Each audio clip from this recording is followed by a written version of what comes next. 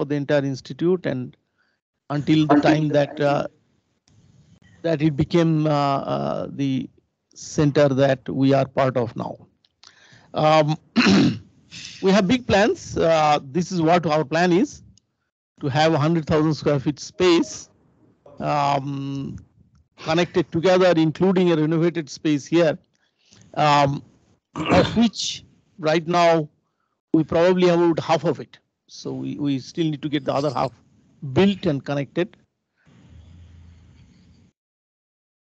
25 years have been a long time, and I think we are doing all right. We are the youngest of the top 3 design schools in the country by QS ranking, and we are younger than the closest by 25 years or more. In design research, we are ahead of other schools.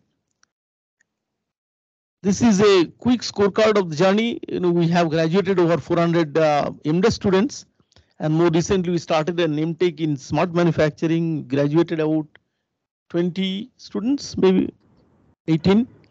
And one of our strengths is that all of these have a strong grounding in research, and we have graduated large number of students. Right now there are 65 PhD or M.Tech research students here. We also have a lot of patents. That's 65 or more patents. That roughly translates to about 30% patents, 30% of the projects in the entire M.Des M.Tech period. Our M.Tech was very small for about 14 years, about 10, and then it became more. So taking all of that, it's actually quite a respectable number. Our students and our faculty have made us proud with many awards: Red Dot Award, Dyson Award, mentioned in 25 best inventions of the world in Time magazine, many other awards. You can see it there, and a variety of different projects for which those awards are received, going from insulin pump that is affordable for children all the way to organ carriers and a robot that scoops out sewage from stuck sewage canals underneath the ground, and so on.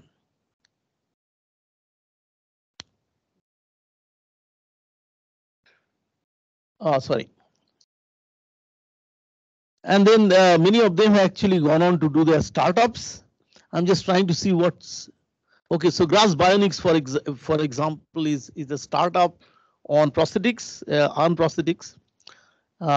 Sickle Innovations is another, and there are many others right now that are getting incubated. This is a robot interaction for human cooperative package delivery from Professor Abro Roychaudhury's lab.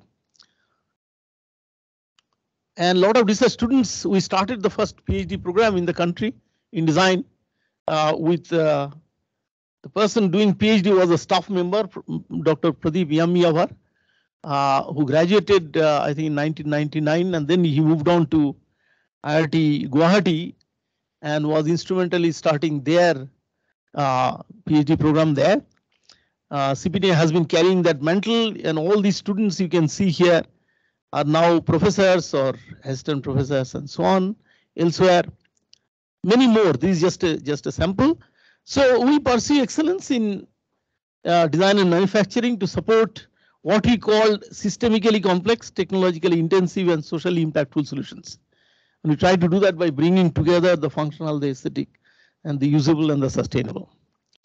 And our mission is to develop professionals, leaders, innovate products, and develop knowledge. Develop knowledge is particularly an area where I think we excel, and our students have also gone on to make us proud.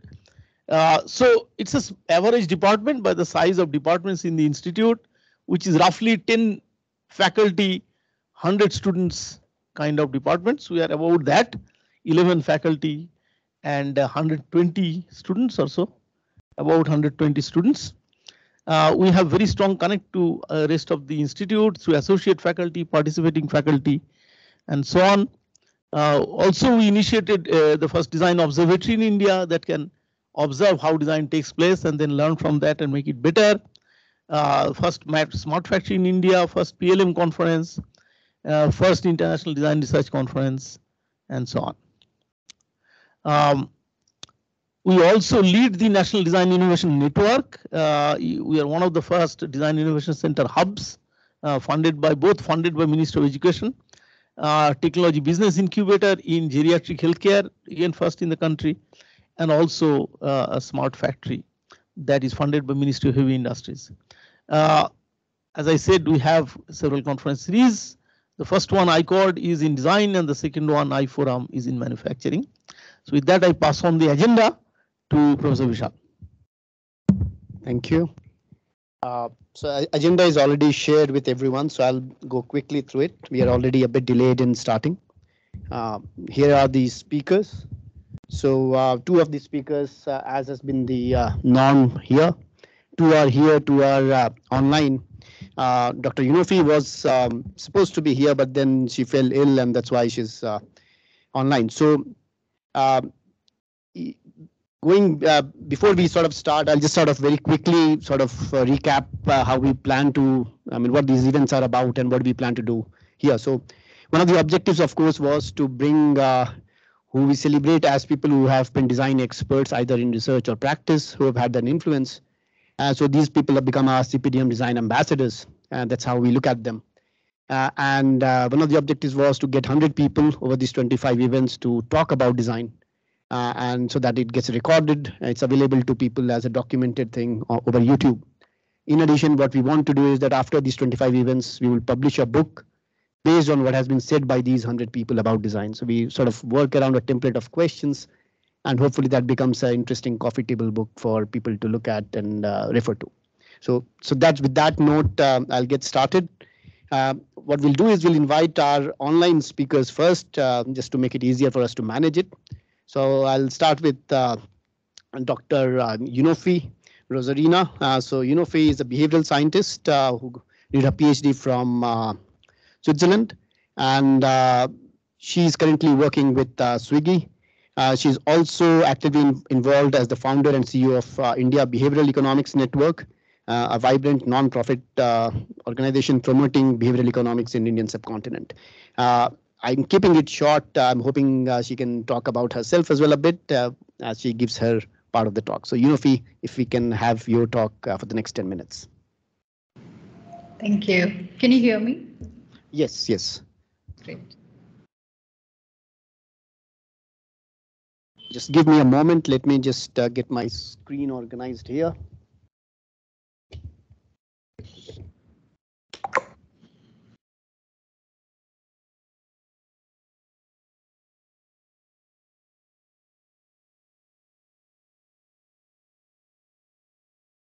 Yeah, if you can share your screen, I'll stop sharing.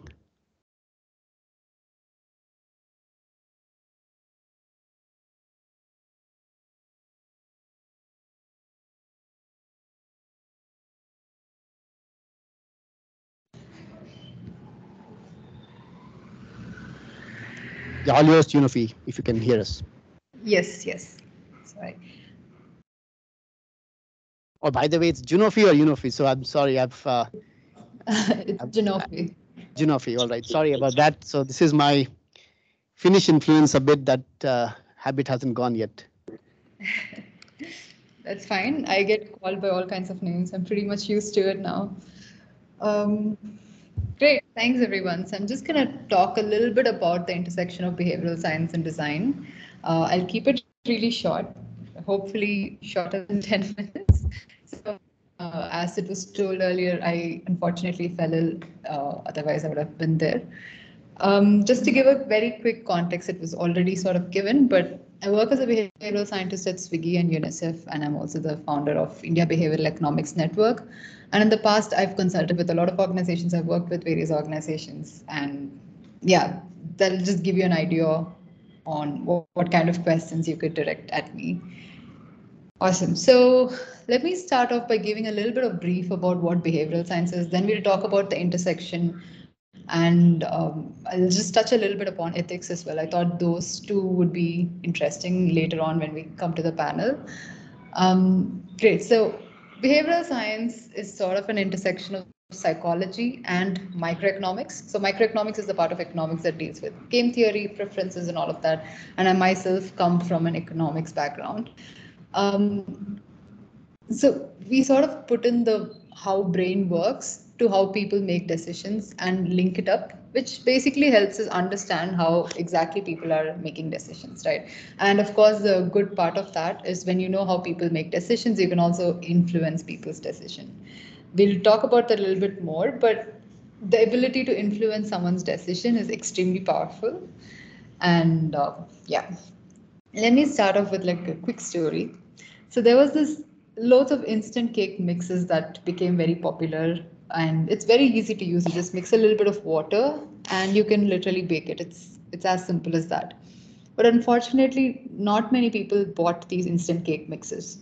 And people were trying to figure out what's happening. How do we make it even easier? Like, are there clumps when people are mixing it? How do we make it even easier? Do we already give them a paste and all of that? People were really trying to figure out what to do. And I'm sure a lot of you have heard these anecdotes, and you can see it in the picture. The thing that fixed it was asking people to add their own egg.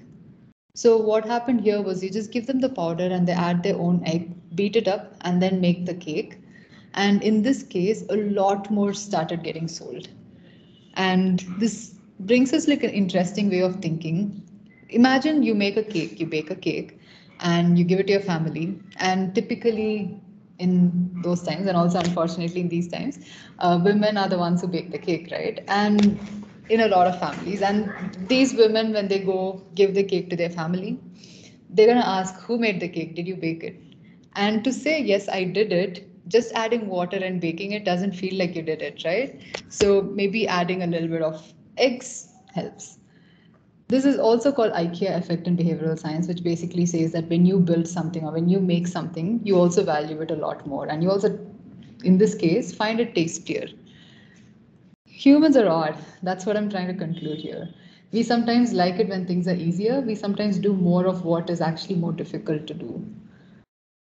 So the standard economics theories and all of that claim that humans are this super rational Spock kind of person, but the reality is sort of like Homer, in case someone watches Simpsons. But basically, this is like the too long didn't read version of behavioral science. It's just that humans are not rational. And using this irrationality, what all can we do is sort of what behavioral science covers. Why are we not rational? Let's talk about that just for a second. We make about 35,000 decisions every day. Just try and picture making all of these 35,000 decisions consciously, like trying and figuring out the cost benefit of these decisions and all of that. It's just going to be extremely tiring and, let's be honest, impossible, right? So our brain pretty much always runs on an autopilot, and we make decisions using what in behavioral science we call system one thinking. So system one thinking is a kind of thinking. Let's start with that way, but technically it's sort of a gradient from system one to system two. It's not two different things, but system one thinking is the kind of thinking where you're just going by your intuition. You're not really sitting and processing it. You're just doing whatever you feel the right thing to do is. And this is how we make 95% of our decisions. So pretty much most of the decisions we're making every day is using system one. And system two thinking is more of the rational thinking where we're slow, effortful, and all of that. So what has been happening? Our brain is like running on autopilot, and we're using these mental shortcuts in behavioral science. We call this heuristics. And when these heuristics lead to bad preferences, we call it biases. I wanted to talk a little bit about the evolutionary side of things, but I think we can just skip that. Just a quick thought exercise. Try and think of what all factors one would take into account while choosing a shampoo from a store. What's all the possibilities? Like you look at the color, you look at the price, the brand, the ingredients, what kind of hair is it for, how does it smell, what color, like everything, right? But how do we actually make decisions? What's the reality?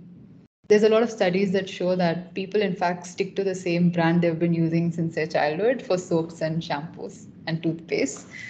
And that's how stagnant our brain is, mainly because we're not thinking, we're just going on autopilot, right? And the good thing is that this is a very cool quote. I really like it. It says, "Our irrational behavior is neither random nor senseless. They're systematic. We all make the same types of mistakes over and over. The product opportunity lies in helping people not make those mistakes." Right? So the good thing is that we're doing the same thing over and over, which basically means that we are irrational, but we are very predictably irrational. And Dan really also wrote a book on predictably irrational, which is a really cool book. Totally recommended. All right, so let me talk about the intersection of design and behavioral science. I'm a behavioral scientist at Swiggy, so the design team folks and we constantly have a conversation of what are you going to do, what are we going to do, and honestly, there is a lot of overlap. There is a huge overlap, right? So I'd like to typically to those folks, the way I say it is, behavioral scientists are folks who kind of like make up for the lack of design skills using our understanding of human brain. So we have no design skills whatsoever, but we know how the behavioral science kind of talks about how a brain works and all of that. And on that note, despite behavioral science stemming from economics and that being a whole other field and all of that, I totally see behavioral science interacting a lot more with design as well right now, product itself and system designs, everything. A lot of behavioral science is getting used, and that's a good sign. And for that, I think every design professional needs to really, really know behavioral science, because it's important to know how the brain behind all those decision actually works, right? And it's very predictable, and just imagine knowing exactly how your users will behave. And on that note, given that you can influence how people make decisions, whatever you're doing, is that a positive influence or is it manipulation? Like, what's okay, what's not okay? This is like a constant question that we have in behavioral science. Let's say at Swiggy, if I am helping you order faster, I'm doing a good thing, it's okay, right? However, let's say I'm trying to make you eat a lot of unhealthy food, that's not okay. So, like, where do we draw this line? And this line is pretty subjective and a very thin line. And it's very important to know where exactly we draw this line, sorry. With that, I'm going to wrap up and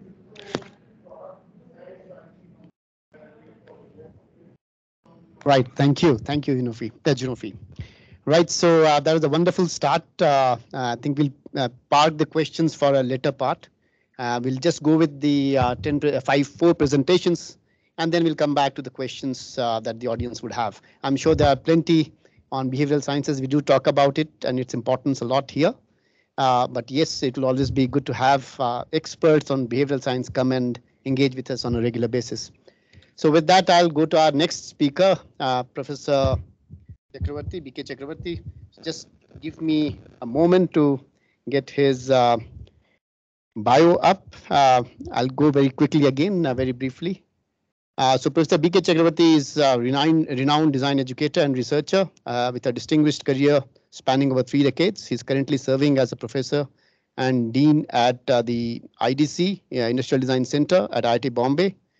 He's a specialist in areas of new product innovation, product styling and perception, creativity, design strategy, humanizing technology, collaborative innovative methods, form and aesthetics, and so on.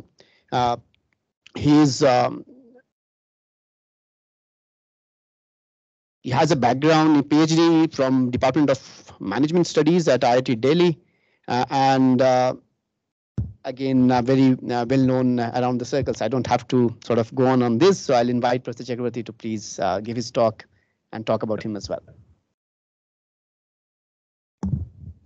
I think. All yours. Yeah, I'm just getting unmuted. Let me see. Yeah, I'm audible? Perfect. So, like, that was wonderful presentation. Understanding behavioral economics and behavioral sciences, extremely good. So, like, I'll quickly, can you please give me a sharing of screen? Should have that access. Yeah, it's already there.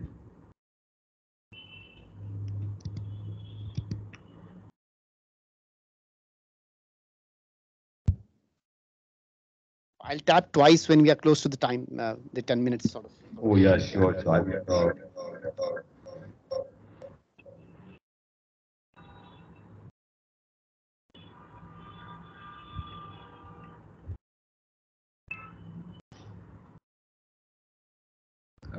I'm not able to share. I know why. I just check 1 minute.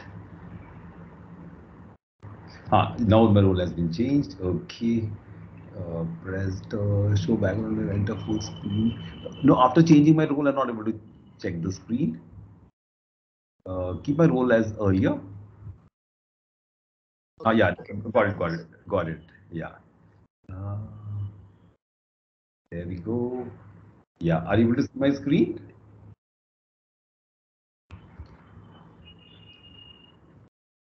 Is my screen visible? Yeah, it is.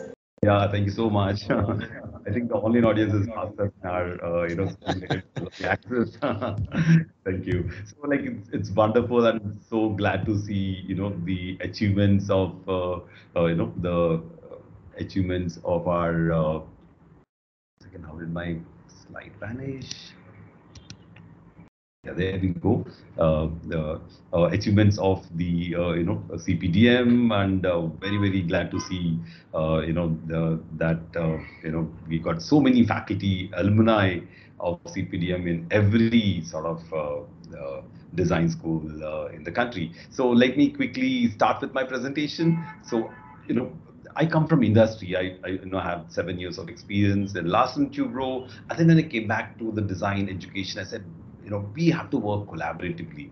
It's not possible to work in silos. And can we start that process of collaboration, like very early in the design process? So that made us set up the Design Innovation Center, thanks to our alumnus, like Shenoy brothers. And we got this inaugurated through Montek Singh Ahluwalia. Economics is the key, as we also said in the mod a little bit earlier. So we said, innovation has to flourish, and we have to get funding. We have to get, resources to develop everything together. So that, is a key for our work. And then, we did, established 2008. And since then, a lot of, interesting projects, both in the studio. So what we learned, in the design process is, if I can bring experts along with professor guides into the studio, then my student projects can go to market. So we see a lot of technology and manufacturing happening at CPDM. We see all those labs coming up. So we get in the expertise, we have project associates, we have PhD students working. So when we work together, we come up with projects directly as, into the market. And that's what innovation happens. So you have to have a collaborative methodology for that. So my PhD has been in the area of collaborative innovation with my professor in the School of Management. So I very proudly say that I'm an undergraduate mechanical engineer, a postgraduate industrial designer, and a PhD, in management studies. So basically, that sums it all up, saying that how could you take innovation forward, in the real world, and we also want to do it while we are in academics. That's a challenge. So here we have, within 2 years, how can we take student projects to market? This is the way we work. We have expertise, thanks to the Design Innovation Center, along with Indian Institute of Science. We are also one of the very early sort of awardees of the Innovation Center, and I'm also very proud to say that we were also one of the founders to send the proposal to the ministry to set up these 20 centers, because we had this studio back then. And Sharmista, who also wrote the proposal, is currently teaching at IIT Guwahati, and Ashish, who you see in the screen, is currently teaching at NIT. So very proud that we're also doing our bit to the service of academics. So coming to the innovation journey is like putting multiple things together, multiple technologies together, multiple users together. And we have a large number of users, not multiple. So here, what we do is, while our backend there you can see is working on products, we have the front end now in the screen working on creating online lectures for these. So that's the whole phenomenon. So we are also the open design school of our ministry. So I will quickly show you a small introductory video. So that will sum it up all, and then I will just introduce you, if time permits, to our 7 concerns of innovation, and then we'll go on with questions. Let me see if the video will play.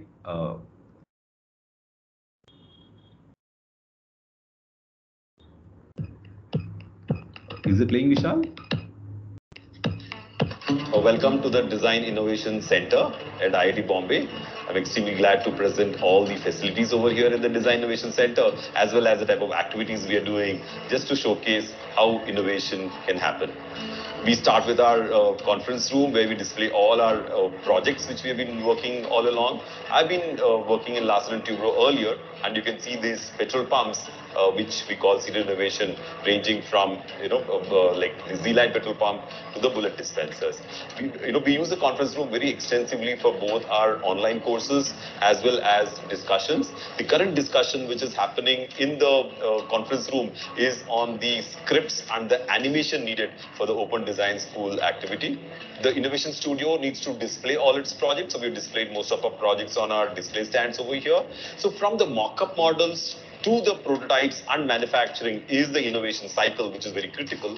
Design School at IIT Bombay was known for making mock-up models and good designs, but we could never translate them into real-life products. And the Design Innovation Center project gave us this opportunity to move from concepts to the market in a very big way. So I will like to now take you around the studio to explain what all we're doing. We've been working on various projects ranging from post boxes to helmets to water bottles for CRPF Jawans. I'll take you along and first introduce you to my project manager. This is Prakash, who's been with us for nearly 15 years now, and he handles all the project management as well as the project accounting. We have senior designers, both Avinash and Chari. Both of them have nearly 8 to 9 years of experience in the field. Chari is working on one confidential project ranging from prostheses to helmets. Avinash has been doing this work, which is his student project when he was in IDC here. We've been working on a solar oven, which will be actually put up in the houses like a window air conditioner, and you can actually have the convenience of cooking from inside the house on the solar oven. We have Aniket, who is the head of our prototyping. He's been working on this bottle for CRPF Jawans. We'll show you some of the mock-ups in the mock-up area. I have Ashish, who has been working on the helmets for CRPF as well as the helmet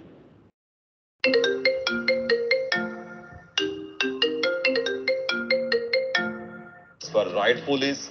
You can see a lot of 3D printed models and design details there. We have our engineers like Ashwati, who's been working on filtration technology, looking at arsenic filters for Balia at Varanasi, and a team of 2 people are already in Balia testing our domestic arsenic filter over there. We have the project on a dental chair, where Arun's chair has won the award for the Dubai Design Fest, where this dental chair, which is a portable dental chair, we're going to take to Dubai for display. We have various facilities in the innovation studio, ranging from the tinkering table, where we assemble the mock-up models, assemble the working prototypes. This is Nishit, my student, who's been also got the Global Dubai Degree Show Award. So his model, which is a lamp for children for study purposes, also won the award, and he's going to Dubai to exhibit the same place. I'd like to now show you the very frugal, simple 3D printing facilities. You can see one of the ladies' helmet design, which one of us are working on, the prototype.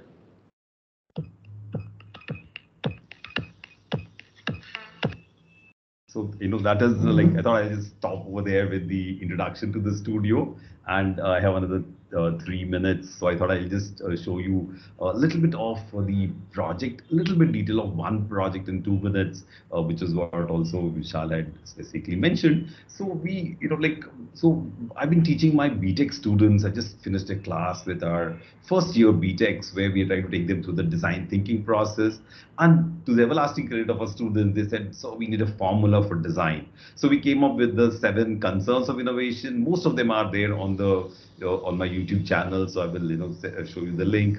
But I'm going to show you only the first one, which is we designed this wonderful wing tracer, and it's all about standing up for a cause. It's all concerned with human emotions, and it's concerned with your your design thinking, and how you imbibe all those qualities to take up to take up these things to the market. So here, quickly, I'll show you the slides where we are looking at, how this simple wean tracer would reduce the drudgery of, the pain and the multiple, pricks of a person. And the student went to blood banks to do various activities, and then, understand. He himself started giving, blood to know what happens. Empathy is the core value, and of course come up with multiple ideas. I'm not going to share that because it's already there on the channel. Anybody interested can see the total process.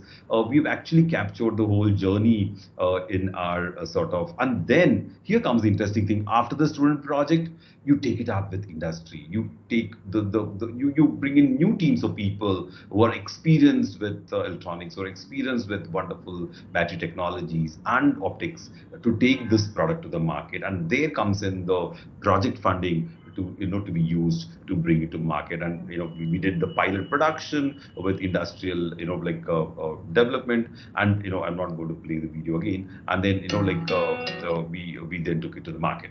So here, for example, this particular bean tracer did so well that even the president's office now has a bean tracer, and now it's been technology transferred to a company in Mumbai, and then they are taking it forward to make it available for the public at large.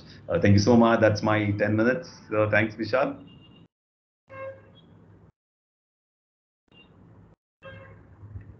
Thank you. We'll come back, as I said, to the questions all at one. So with that, we'll come to our next speaker. So I'll invite Mr. Milind Kotekar. He graduated from IIT Bombay. He's the Chief of Staff and Head of Products at Ather.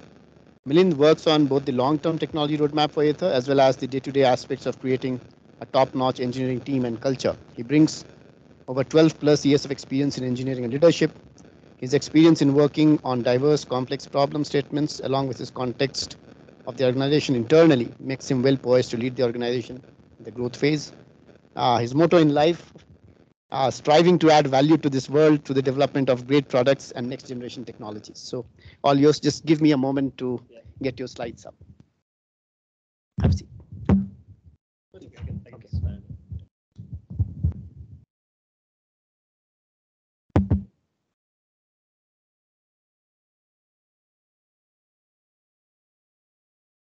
I think this fine. Yeah.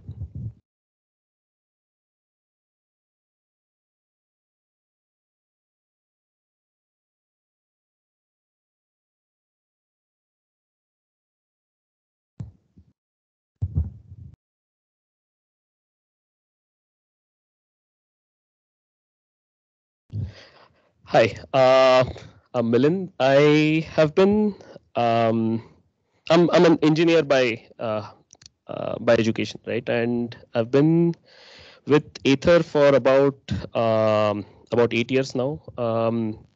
Before that, I was working at a company called Eaton Technologies, and building products has always been my passion, and one of the things that led me to Ather. And at Ather, I actually joined as an engineer, became product manager, and over time I've sort of gone on to lead this team of a bunch of product managers trying to build the next generation of products at Ather, right?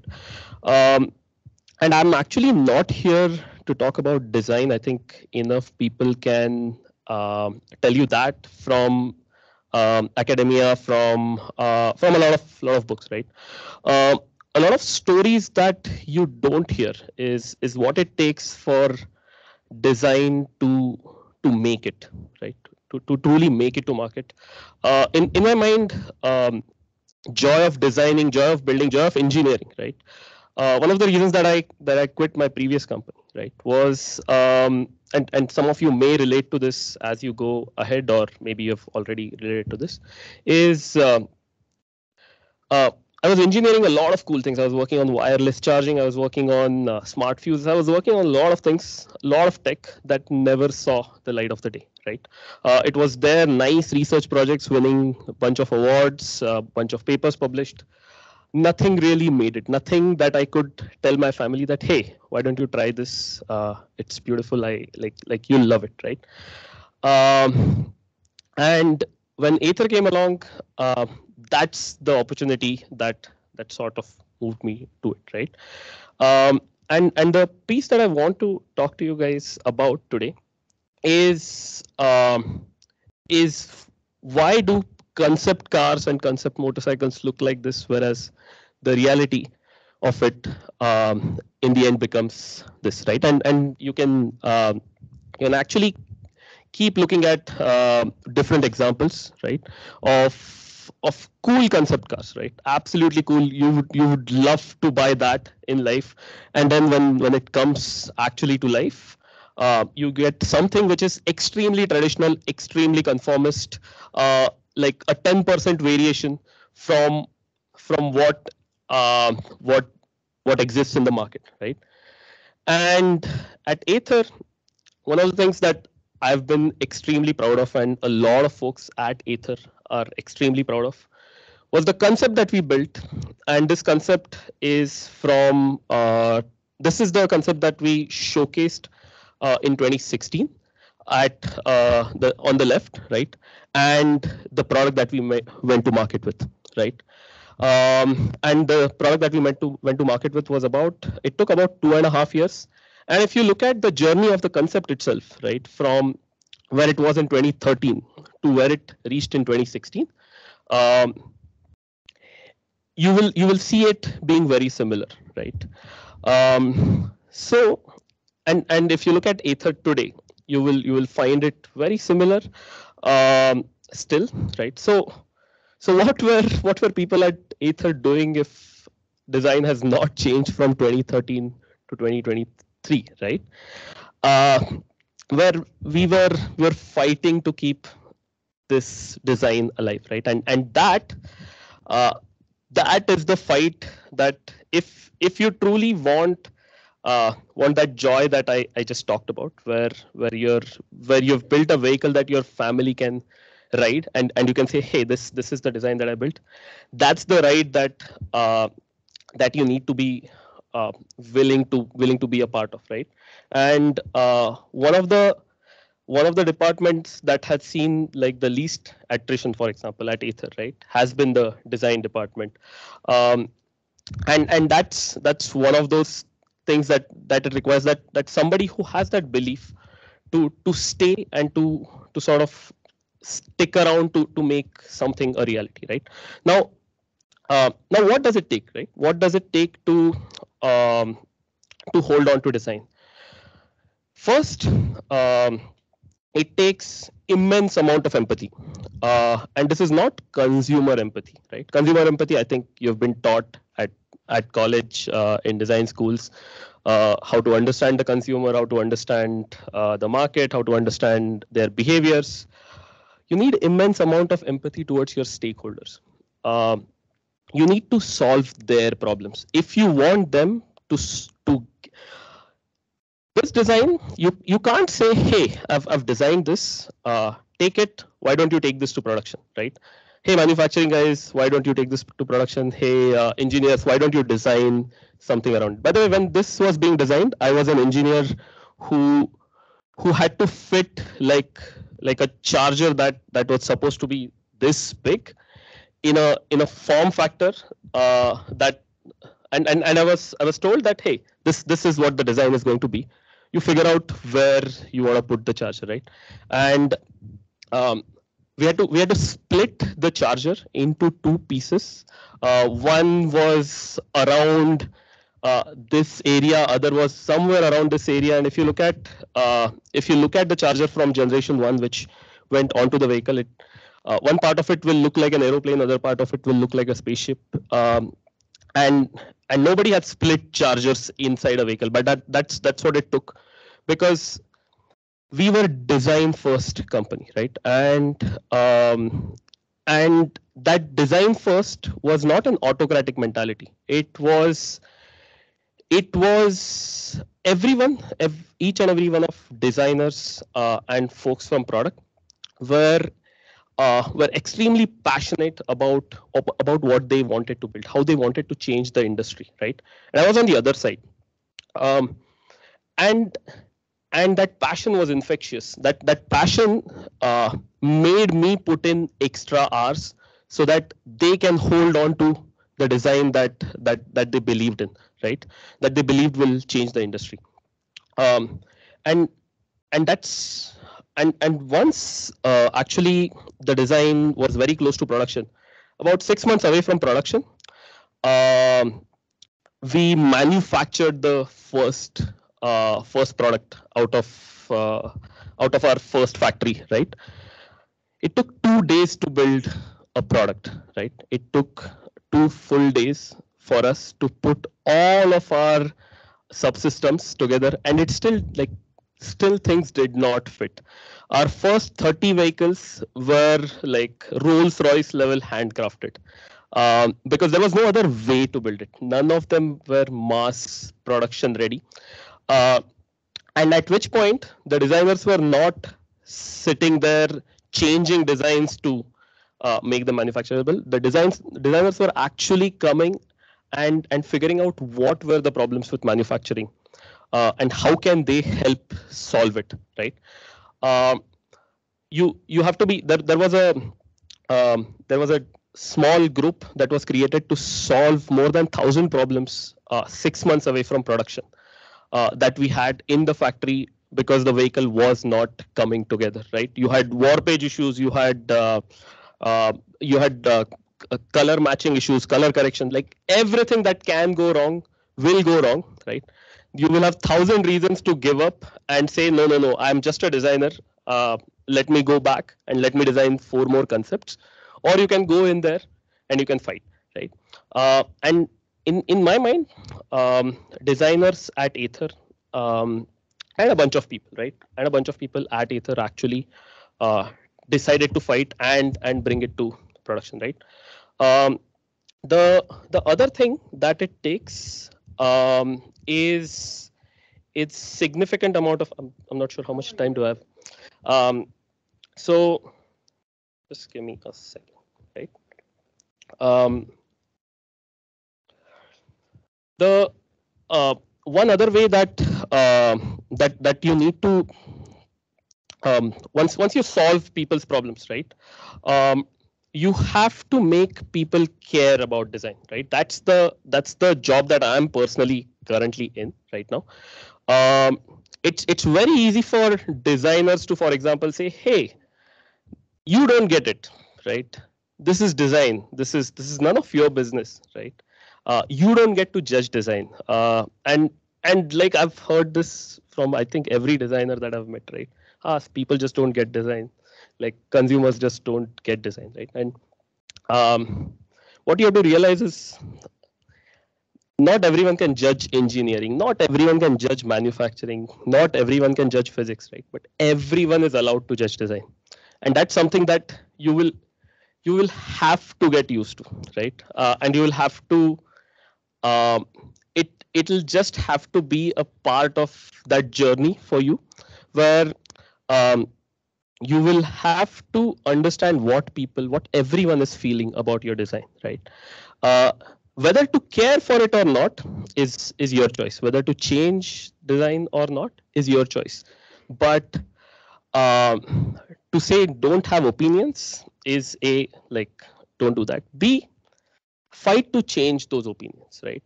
Make people care, and that starts not with customers. Customers, you like as you saw in the behavioral science presentation, right? Customers will make those decisions in a heartbeat. A lot of purchases are also not rational. They are extremely emotional. So customers will make those split-second decisions about your product. But stakeholders, right? People who are sitting with their MBAs trying to run the company, you will realize those are people who sort of ensure that those concepts that you saw don't turn into a reality, right? And you have to learn to fight those forces. How do you fight, right? And this is the line that I say to most people, right? Great products are built and destroyed not in design studios. They're built and destroyed in corridors of an organization, right? The conversations that happen in a corridor, and you need to be able to get into those corridors, build the right relationships. If you are not able to fight, right, learn to find somebody who can, and learn to find somebody and make them fall in love with the product, make them fight. Because anyone who has to compromise for this, they need to do that willingly. They need to, and that if you can get somebody to fall in love with the product to that extent that they are willing to say, oh, I will work these 3 extra nights so that you can just chill and not change your line, right? That is when you have done your job as a designer, right? So that's, and it's much easier said than done. But that's why you will see either a lot of frustrated designers who will continuously say, nobody cares. No, you have to make people care, right? And finally, in my mind, you have to stick with it, right? You have to stick with it till, again, I'll reiterate, right? The joy of it does not come out of just like building a concept, right? Like a 7-year-old can create like a great drawing. A 13-year-old can create like a great concept spaceship, right? And you guys will realize at some point of time that is not giving you any kick, right? Building newer and newer concepts is not giving you that kick. What is giving you that kick is it's seeing somebody that you love, you respect, sort of sitting on your creation, using your creation, and giving you that feedback that, oh, this is lovely, right? I want to this is like, yeah, this made my day, right? And one of the things is not just making these products beautiful or functional, right? One of the last things is actually making these products scale, making these products into great businesses, right? Because that joy truly multiplies at scale, right? When 10 people tell you that, oh, they loved your product, versus 1,000 people tell you, versus 1 million people who love iPhones, right? The fight that it takes to sort of hold that design and take it to production, and then chisel costs, make it production worthy, right? The 2 days that it took to manufacture, today Ather churns out about, like, Ather has capacity to churn out 1,200 vehicles in a day out of a production line, right? A lot of designers played their part in that, right? From where Ather started in terms of its cost structures, right, which were extremely expensive, where Ather is today, we've reduced cost by more than 70%, right? Design played a lot of, like a large part in that as well, right? And all of this together gives you that chance, right? That somebody sitting somewhere in Bilaspur is riding your scooter and going wee, and then saying, oh, like this is the future, right? And yeah, if I have to give you one advice, just like get out of your desks and learn to fight, right? That would be my few cents on design, I think. Yeah. Thank you. Thank you very much. So the concept to reality is the struggle they face for the entire 2 years here. 2 years is not enough to realize it, but good to hear from somebody practicing and telling it their way. All right, so with this, I'll invite Mr.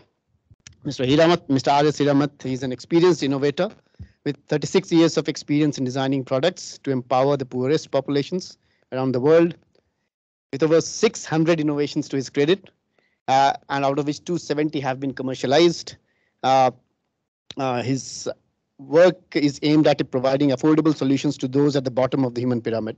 His products have impacted the lives of millions of people, particularly the elderly and farming communities. Not written here, but he's the MD and CEO of Flexitron. And if you go to the site, you'll see how many awards he's won with numerous presidents and others. So I'll just open the slides. Just give me a moment. Yeah, good evening to you all. Well, from a journey of a 5-star, high-tech receipts and everything, I bring you now down to a darshini on the street. I am going to talk to you about my experience of design, offering products, innovation from the last 36 years. I took a long break of about 10 to 12 years in between, and I'm back into the field again. So this experience, you can say, is minus 12 years. And the latest new product we'll discuss sometime later when we have time. So yeah, that's about me. Now the 600 plus innovations have gone to 36 as of yesterday, and 275 innovations, now 310 being commercialized. Patents I've abandoned. I see no meaning in them because the kind of designs and innovations I and my team keep churning out, it's virtually 1 or 2 a month. And with 130 countries as a base for my products and users, there is no time to even make documentation. We have a different team for that. I will come in the end and explain to you how do you manage such a gargantuan thing with just 3 people. I have only 3 people in my office, including me. And a small office. It is run very frugally, lean managed, and we have a fantastic network. Next slide, please. So this was my basic idea. Well, to give you a small background of mine, I was working in the Indian Institute of Science, along with KSCST. I worked with Dr. J. Srinivasan and several other professors, maybe about 16 months, after which there was a talk by a Japanese professor here who was talking on solar cells. So I told him something about the solar cells and what could be done with that. He gave me a check of $500 US. He said, don't stay in this place, get out of this place. Well, I'm coming back here again today, talking to you people. Not that there was anything bad, but what he said was that technology was such a path-breaking one, and that was the one which gave me immense capital in the beginning. In the early 90s, when there was nothing called venture capital, no venture capitalists, I couldn't walk into a bank and get a overdraft of 500 rupees.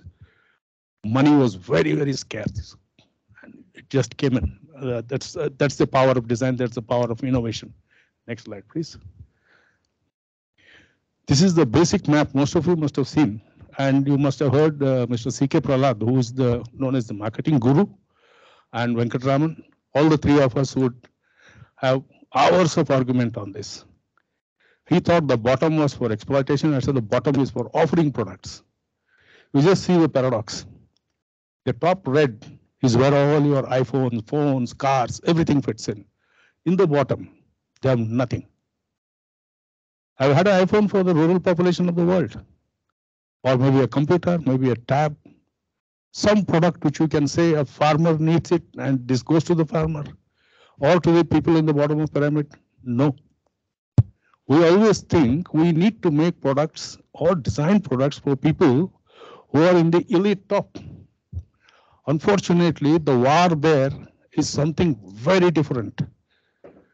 You blow away so much of money on redesigning the same thing, inventing the wheel all over again, like an iPhone being continuously added up with just some kind of a delta addition to it.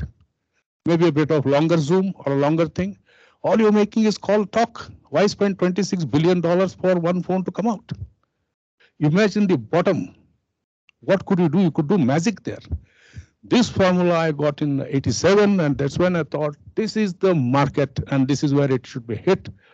And there was no looking back for me till date. Next, please. I'll just take you through some very abstract case studies. Like this is from Nagpur. I had the police commissioner, a good friend of mine, Mr. Govind. He called me somewhere around 10 o'clock. He said, if you're free, please fly down tomorrow. We have a typical problem. We have about 17 rickshaw pullers who have become dacoits. Well, I said, this is interesting. And if your office is listening, this is something interesting for you to know the behavior methods of the rickshaw pullers. After I went to Nagpur, we sat down. I said, I need a meeting if you want some issue to be sorted out, since they thought as a social innovator, we could do something. We had a meeting, it was very interesting. And the rickshaw guys told me, sir, because of the traffic issues, we were slowing down the traffic, we are thrown out of the roads, we have banned rickshaws, we don't know anything else to do except dacoity in the night. That's it. Either you place us in a government job or give us an alternative. That's when this was designed. I made a static cycle where they do the pedaling at home. During that, they charge the batteries. They put their power into small little battery boxes. Next slide. They take it to the market, lend it. This was a terrific model, and they have got their own internal circle, their own lending, their own method. They make the product themselves. They lend it. It's a phenomenal economy that's running on its own, and it's all over. It has reached Bangladesh. It has reached parts of Myanmar and somewhere into Rajasthan. I don't know where. I have not done the mapping. It's going to take me days if I start mapping where my products are. So this is where the connect between humans' requirement, the need, and of course a lot of thinking went into the type of battery, what has to go, the LED, and the kind of brightness it should get, the power it needs to be stored, and how much of storage is to be done in that little box. Finally, is it affordable? And then the durability of the product. There's no hit and miss here. An urban buyer has a lot of mercy, but a rural buyer is merciless. He doesn't like your product, he murders you along with the product. In the sense, nobody enters the market there. So it's a different, completely thing. We may think it's a white good, no label, there's no trademark, there's no advertisement required, but be aware, you are walking on a razor's edge when you enter into the rural market. Your product is good, you can sleep. They will do the advertisement. Next one. Then this is a very simple telephone charger. It got evolved when I was in Kalahari Desert, Africa. So me and my friend, we were both sitting, and she said suddenly, tomorrow morning, Mr. Heramat, we have no meetings, we are not meeting the tribes here. I said, why? The whole lot of them have gone to charge their phones. I said, what do you mean, the whole lot? 32 of them and all of them? Yes, each one is carrying about 100 phones. The business model was they would go to village, bring phones, take it to the next village, charge it, bring it back, and distribute it back for a fee. And then communication was alive for a couple of days. And I said, yes, fine, we could do something like this. And we made a small standalone solar charger, gave it to an entrepreneur. He would charge them, the equivalent of 10 rupees. You eat some food, by the time you come back, the phone is charged. Huge technology went into it because the phones they were using were Chinese make. And Chinese batteries are notorious for starting firecracker works. They work like, at the odd time, they burst into the oddest places. So we needed to keep it in a very safe charging method. Cooling was done. I studied on batteries, and thanks to my network of people, they gave me inputs. And this has become a hit. They build it. They take some components from me, but most of it is self-made. And about maybe Africa, we have close to about 130,000 of these working, from schools to where, I don't know. And they have made their own contraption. Somebody has got it in a briefcase. Somebody has put solar panels on a donkey. He puts this thing there, he connects it. Those photographs are innumerable. I'll show them once if I get an opportunity sometime later, okay? Yeah. This is one more product. Why I put the SDG things on the right side? UN tagged this for me. Because they said way back when SDG was not even a concept born, we already had products which were following the SDG. They were following certain things. Like, for example, the one is clean energy, second is health for all, and then the third thing is, I can't read that. What is that? Yeah, climate change also. Now, this was the product where the Japanese guy asked me to get out of here. Reason was this was designed way back in '87. Solar cells were in their infancy, and only Australia had the technology to make smaller pieces of solar cells. You could grow them as a round crystal. Standard size was 100 mm. Anything smaller was very difficult to cut it because solar cell would shatter. It's like glass, very fragile. Then they used diamond saws to cut it, and the saw was expensive. Finally, each cut would be costing about 6 rupees, approximately Indian 6 rupees. One Australian company had the monopoly on it. We would make odd size cells, and everybody was amazed. Oh, this can be used for now some product other than a big solar panel. There was a scissored crystal growing technique book, which I got from a Russian. When I studied that, I came to know how the crystallography of a solar cell is. I found a technique of slicing the cells for 2 paisa from 5 rupees. We had loads of Chinese who would come with bags of solar cells, sit in our unit, get them cut, take it away. Early solar toys from China, most of them, I'm very proud to say, were cut at my unit in Bangalore in a very small setup. Now, this is the power of innovation to come to the bottom of the product, check it.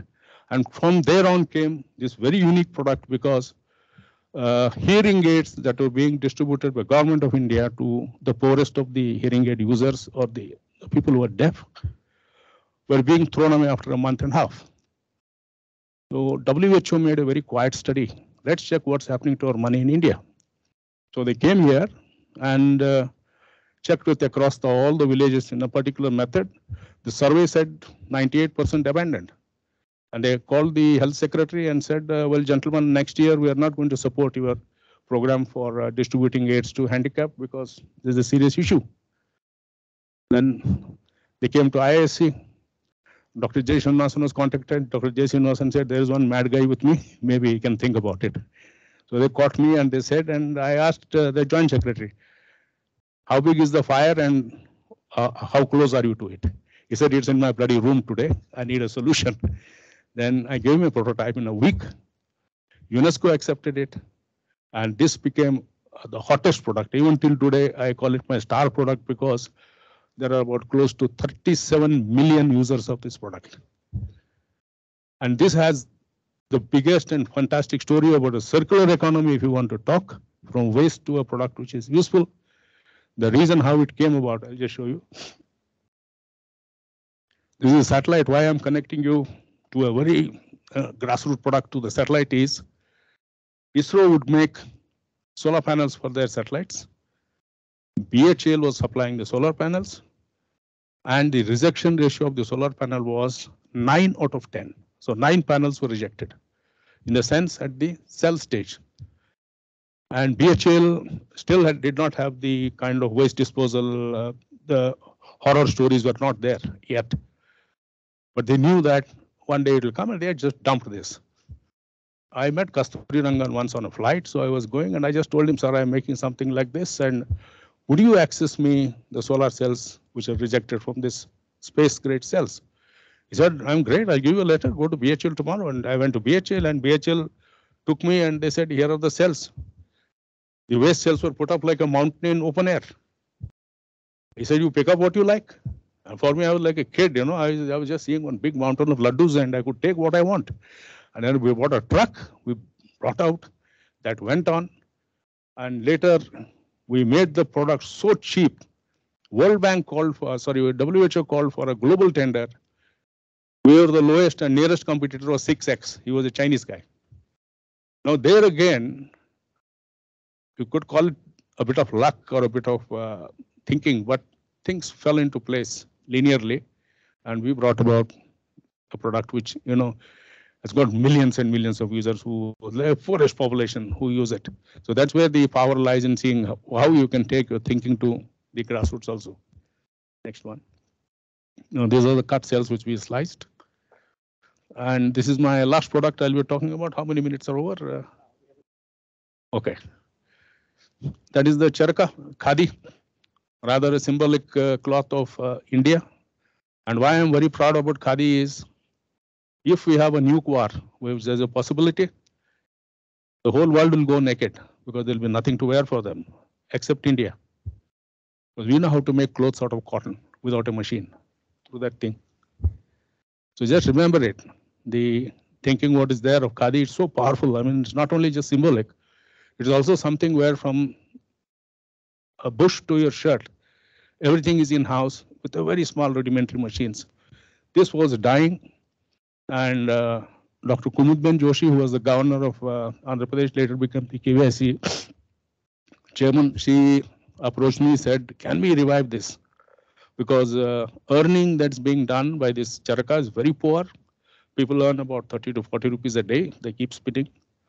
I don't know how many of you have seen charaka being spun. Any of you here in the audience who has seen a charaka? Well, fine. It's a old history. Yeah, great. And that apart, what happened was 40 rupees a day was not a very attractive income, but still some people did it. Then I said, we'll add another element to that, make it a little more attractive. We will make it generate electricity. Because most people who were using this had no electricity at homes. They were using kerosene lamps and the likes of that. So we'll make it generate electricity and let it give some light in the night. They will be attracted to the light more than the khadi, so they will definitely start using it. And this what happened. And Gujarat, 1 year there was a glut of khadi because too much of khadi was produced. Later it got stabilized, and then there are different mechanisms which are able to absorb it. One particular trick here, the design what came was the generator what you can see on the left side. It's a very complex generator. I designed it for about 25 to 30 years of life. I have sold more generators than the charkha itself. But there's a huge demand. People used it in various applications. Then came the lighting unit. You cannot add a load to it, to the charkha, by saying that, well, I'll use some extra effort, because they will stop using it. So you need to add just that micro delta bit. With that, you must store the electricity and also use it very efficiently. That's when Nishia company, LED company, came into the equation. I knew they had a R&D LED which was producing excellent light, about 120 lumens per watt. I approached them and they said, no, we cannot give it. This is an alpha sample stage. But after they knew what it was, they said, fine, we are proud to give you 10,000 units free of cost. They supported me up to 100,000 units free of cost. Later, it was in the market. Things happened. Well, this is a very brief story about 3 of my odd products which I could just pick up and bring and talk to you. We will take questions a little later. Thank you so much. Wonderful day. So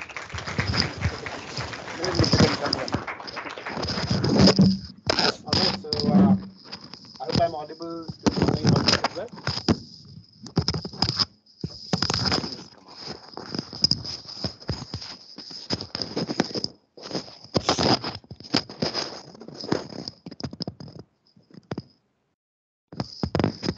All right, I think is this working? Right. Okay. Okay. So all right. So with that, 4 wonderful talks. I mean, that's what we hope in these talks. Very diverse sort of backgrounds. Still a lot of synergy in what they talk about. So with that, we'll move to the next part of the session, which is to go to the panel discussion. And after the panel discussion, we'll come back. And so I'll take a few questions to begin with, and then I'll open the floor for everyone to ask, where you can ask the questions that based on the talks as well. And as I said, part of the reason I want to keep this is to keep consistent questions across the different events, so that we get the book out that we would like to, right? So if I think Junofi and Professor Chakravarti, if you can sort of also please come online, share your cameras, we'll get the Q&A started. Would you have some water? Oh, yes. Can we get some water? No, absolutely. It should have been here anyways. So what I'll do is I'll start with the first question. We'll go with again in random orders, but we'll start with the online speakers first. So of course, Junofi said she's more from behavioral sciences, but then a lot of overlap with behavioral sciences and design. So from your sort of point of view as a behavioral scientist, what do you think design is, and so how do you see it? What are the key features of design or salient features that you think are important for somebody graduating out of a design program to consider? So Junofi, this is for you. I hope she's not dropped out. She was here. She's dropped out? Okay. So Professor Chakravarti, if you can take that question. Okay, you have to unmute yourself.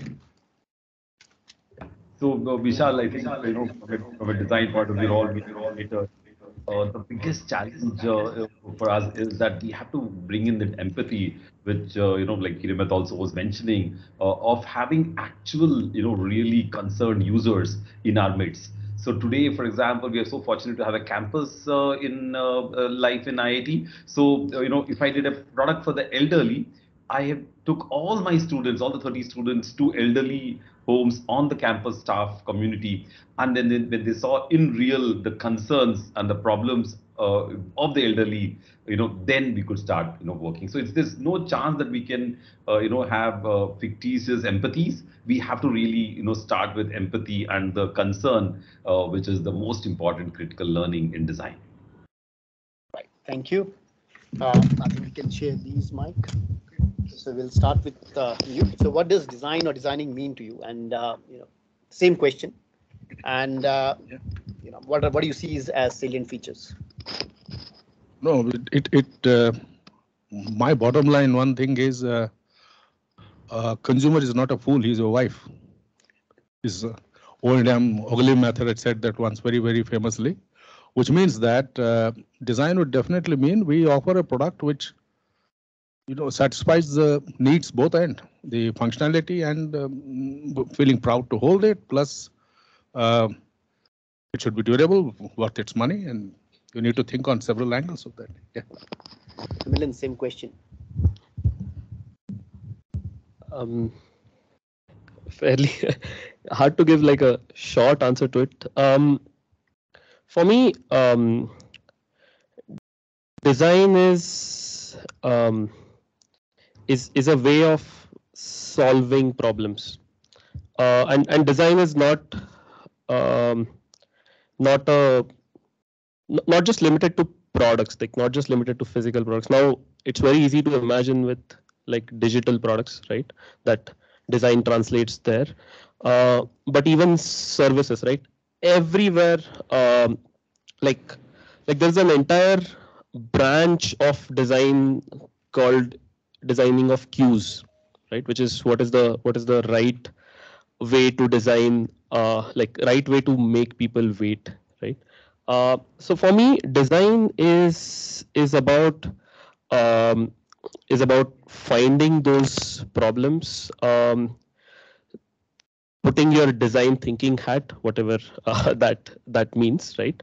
And just solving that problem, and it goes across streams. It goes across.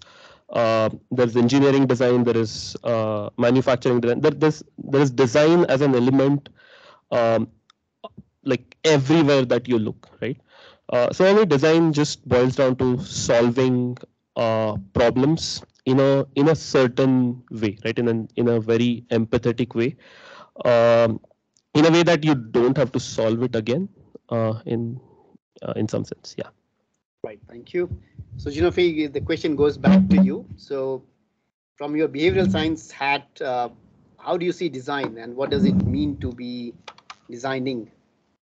All right. So I didn't hear the first part of this talk. I mean, the answer you just said, but it sort of seems like you did cover everything I would want to say. So yeah, I do see it as, of course, like solving a problem, but also solving a problem in a way that it is sustainable and with a lot of user obsessed thinking as well, which again, as much as we talk about, I constantly feel like it's something that needs to be spoken about a lot more, because I know, as all of you, having worked in this area, you'll probably constantly feel that things are lacking as well, right? Like when you use an app, when you're walking around, the way a restaurant is designed, the way the streets are designed, there's loads of areas where you constantly feel like, did the person even think about the user?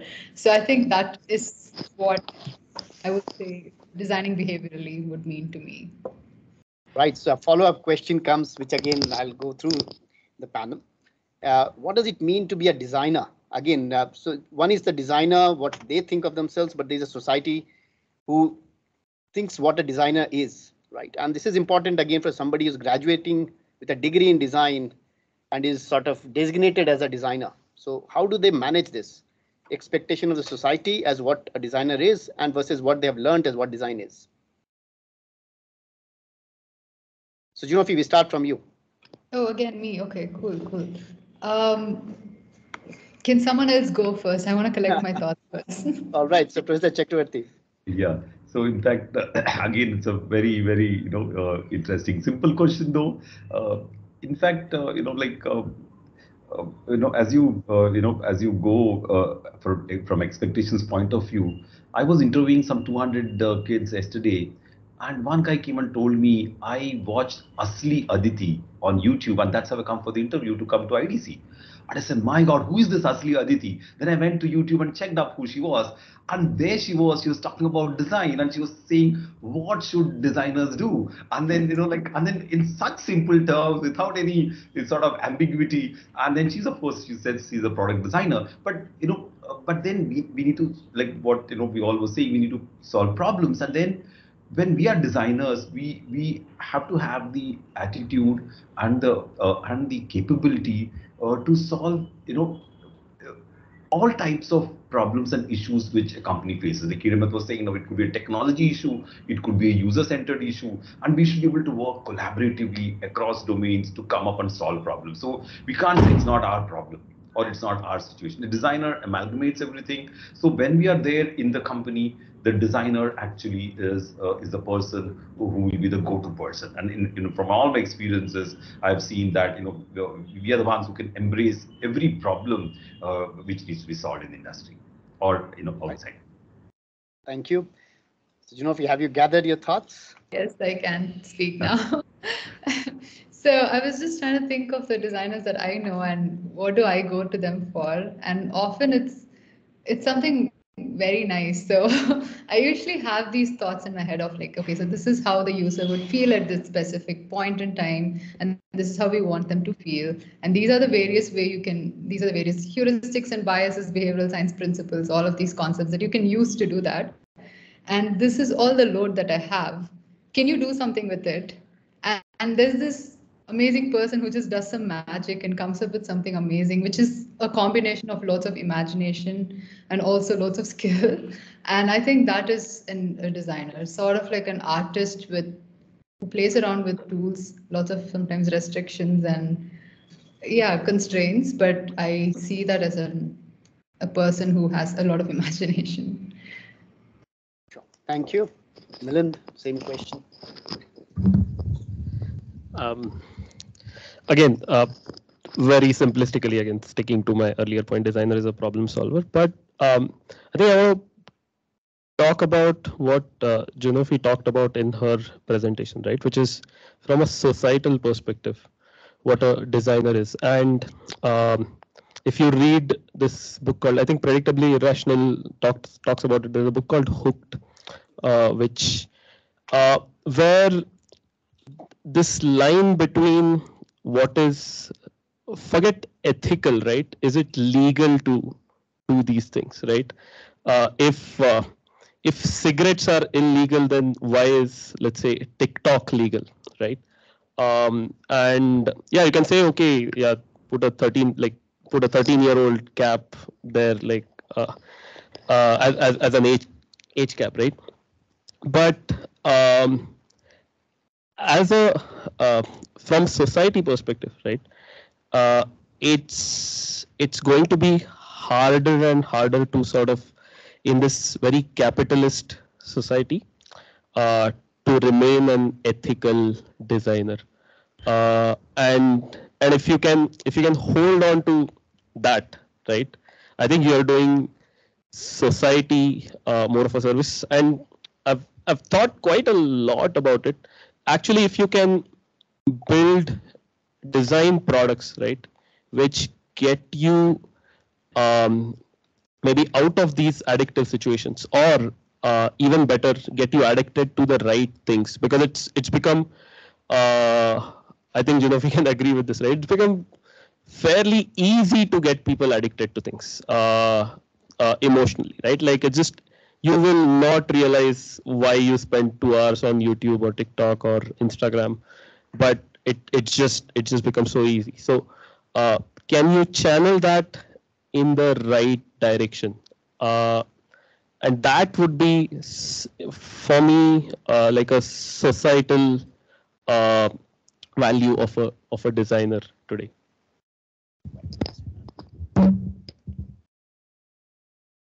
Well, for me, if I look at the way companies think and the way designers think, there are two very interesting parts. One is creating wealth by making a new design, offering a new design which is going to beat the competition out in the market, and I offer it. And I thrust it so forcibly down the throat of the user, whether he likes it or not, they buy it. That's where a lot of money gets created. Second part of the design part is where I genuinely have noticed a problem.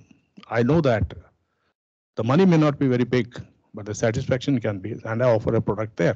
So these two distinct elements of designs are there. And my experience with Hong Kong Trade Development Corporation, HKTDC, which I had an association for close to 22 years with them. For each of their product cycles, the best of the Chinese companies, and we were all sitting on a round table, and it was a marathon session, some sessions running close to 27 hours at a stretch sometimes. We would have such kind of brainstorming to bring about products and design products which is going to be offered to the whole globe, very clearly divided into three sectors. One sector is the impulsive purchase sector. Second was the compulsive purchase where they will need. The third was very cautiously they approached into the white goods or the durables. Until I left HKTDC, they never ever ventured into the third section. 1 and 2 was what they attacked. They built an ecosystem and the designers were continuously kept busy for this. You buy a goods, a Chinese product, you feel happy, your dopamine is released, you possess it, use it. After the quota of dopamine is over, it can no longer release it, you throw it without any regret. That's one sector of designers which are now continuously coming out into the market. And the second set is, of course, something which was compulsory, where I made kitchen utensils, I made products for my housewife, products for, everything which we would talk about at the HKTDC, Hong Kong Trade Development Corporation, where all the Chinese guys would gather. They always came out with a product which had no responsibility. It only satiated your demand in the sense, I possess it, I have my dopamine release, but the product is not responsible for any of its functionality in full. You should not regret losing it or regret if the thing goes kaput or bad. That's a completely different class of design, which of course I was used for, but I would say that still we as designers have a responsibility to the society. You identify a problem, you see a problem, which you must definitely have the sixth sense for it. And you know that you have a solution, please do offer it and take it ahead. It's a part of your social service. I would not say completely moral, but fine, do it. Go ahead. Right. So the next question, I'll combine the next two together. Okay. So you have now 36 years of experience, and of course, everyone on this panel is very experienced. So how has your sort of understanding of design evolved over the years when you started as a designer versus now where you are? And if you can also point out to specific events or projects or things that changed your perspective significantly. Well, my very early years where I could travel the world, I saw the world with three different sections: the communists of China, the Eastern Bloc, Poland to all this to Russia, and then the Western Bloc, where as we call it, the developed bloc. All these three blocks think design in a very different factor. And the Western Bloc, where we have the developed countries, we have one separate section called the Germans. Germans thought a product made has to last for 200 years or 300 years, for its eternity rather. And US guys, Americans, they were very fond of weapons because weapons is something which brought them very easy money. So they concentrated their complete thing on this. And the Eastern Bloc, Russia, their idea was absolute functionality. They were not at all bothered and still not bothered about aesthetics or anything. They said it must function, and it must function under the worst kind of situations. And here comes the most interesting block, that is the communist bloc, where they have two different sectors. One is strength in manufacturing, strength in thinking, and strength in understanding the world market. And these guys really made the money. These guys made a presence, and the Eastern Bloc made products for themselves. So this is the kind of diverse design sector which I saw, and all three have their advantages. Milind, same question. So your understanding of design, how has it evolved over the years, and any specific influence? So I think earlier I when it came to, for example, phones, right? I was a very Xiaomi sort of a guy, where I'm like, hey, phones are for calling, right, and for maybe messaging, um, and that's it. Like Nokia did the job, and now in this touchscreen world, Xiaomi does it like at whatever 4,000. Like, there was until I think 3.5, 4 years back. Like that was one purchase for me, which was extremely functional. Um, and then I entered like, but I used to follow the world of Apple, right? And I was generally just like always mind blown by what they were putting out there. Um, and I used to tell my friends, hey, like there came a point where I'm like, okay, I can afford an iPhone, but I probably can't afford to break an iPhone, so I'll not buy an iPhone yet. Right? And there came a point where I'm like, okay, I can break an iPhone probably and not be very sad about it. So I bought like the iPhone, and then once I bought it, I that entire ecosystem sucked me in, right? And there are these very subtle hooks built in that ecosystem, what he called like 5-star products, right? They just like until you get all of it, you're not happy, right? Like actually my first product was not an iPhone, it was an iPad, which was extremely like if you want like one product from Apple which is extremely value for money, there's nothing better than like an iPad, which was like some 25,000 rupees back then. And then you get an iPhone, but then there are these AirPods that work very well, and then you get the watch, and then it just and everything just adds this extremely high utility over the next product till the ecosystem suddenly becomes like extremely rich. And now they're getting into this digital side of ecosystem, which is iCloud, right? And the way it works extremely seamlessly across all of your devices. And just like the magical moment for me was I was wearing my AirPods and I was watching a movie on iPad, and then a call came, and I just picked up my phone, and the AirPods just shifted to it, right? And that level of integration, right?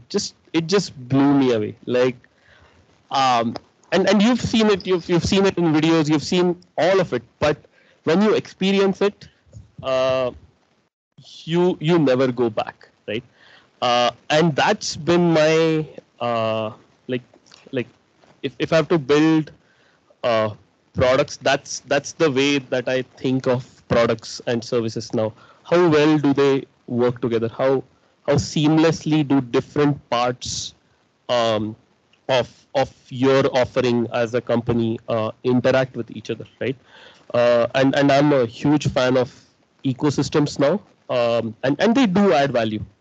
So yeah, that's wonderful. So, Sophie, same question. Sure. So I was just trying to remember the first time I thought something close to design, and it was when I was really young. I used to play two different games, and one game, this was times when you used to play games on the TV and not the cool kind of games. These were like these just black and white games with just 4 buttons that you click and play. Anyway, so there was this one game which I liked a lot, but I wouldn't play too much of. But there was this other game which I didn't like too much, but I used to play a lot of. And just trying to like figure out why on earth am I playing the game that I don't even like so much. We realized that, me and my sister, we realized that that game, once you finished a level, the next level automatically starts.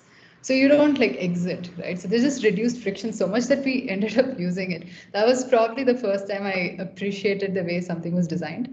And yeah, I don't think my view itself has changed too much, but I think over years I've realized the importance of designing my own life itself, also using a lot of behavioral science there. So for instance, I am quite forgetful in general, so I forget to take my vitamin pills, for instance.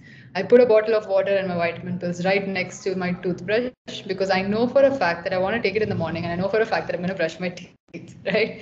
So just sort of tying in behaviors together, for instance. I leave my gym clothes on my bed when I go to bed so that in the morning it just becomes really easy for me to change and leave. Right? And lots of things, like if you're not able to wake up in the morning, leave your phone really far away from the bed. So you're designed in a way that you have to get up to get it, right? And another thing that I constantly tell my friends is that I forget to take my clothes out of the washing machine. I'm pretty sure other people have the same problem. And what I do is I just take a large pot or something really odd and leave it in the middle of my living room. So every time I walk by, I know for a fact that something is wrong in the house. Oh, there are clothes in the washing machine that I probably forgot.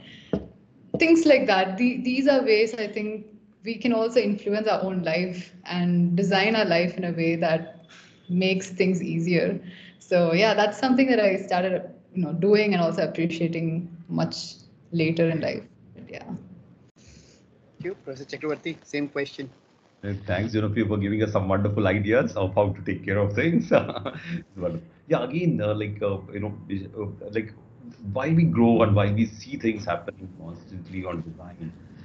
My biggest learning was in my last project, where from childhood I want to design this palkis for the Vaishno Devi carrier. They carry these loads on there's this very heavy person sitting on top, and then four skinny guys taking the people up the hills on heritage walks. And it stuck to me. So I, then I, took this up on my own and I started designing. And then when we started working on the project, every time I designed a prototype and went back all the way to Vaishno Devi, at one go, the porters will say, "Ye nahi chalega." And then, I would come back because it would tell me 10 more problems. Then I'll go back again and solve those 10 problems and take the next prototype and they say, ये भी नहीं चलेगा. And they'll tell me 10 more problems. एक ही बार पूरा नहीं बताते हो. नहीं, आपका prototype आएगा तो बताएंगे. So, it was so interesting that my 8, and then, we had these collaborators from NITI, and they were ergonomists. And my 6th prototype had a backrest for the person who is sitting, right? And they said, no, the patron also has to be comfortable. He must have a backrest.